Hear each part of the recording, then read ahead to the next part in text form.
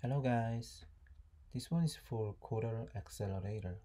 Basically, I'm using Raspberry Pi 3 Model B and just general Picamera and Coder Accelerator. So here are three informations. First one is the speed. We can see the result on the screen. On the left video, I'm using the Picamera without Coder Accelerator. The right video is making use of Picamera with Coder Accelerator.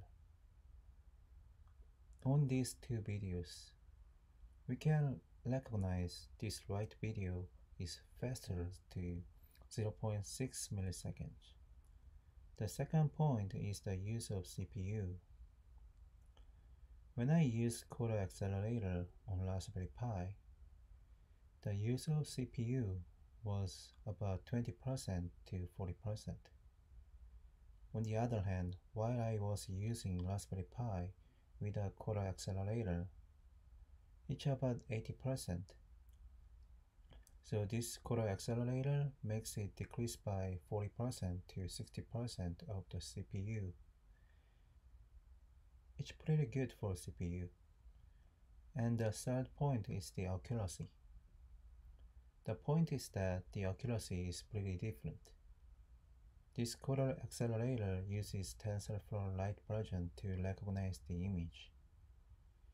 If you read about the result on terminal, the accuracy on Coder Accelerator is about 50% to 80% on 0.4 to 0.6 milliseconds.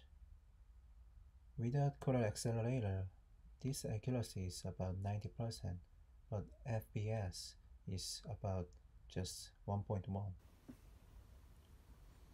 So on the next video, I might be able to compare Coder Accelerator and the Intel Accelerator more videos.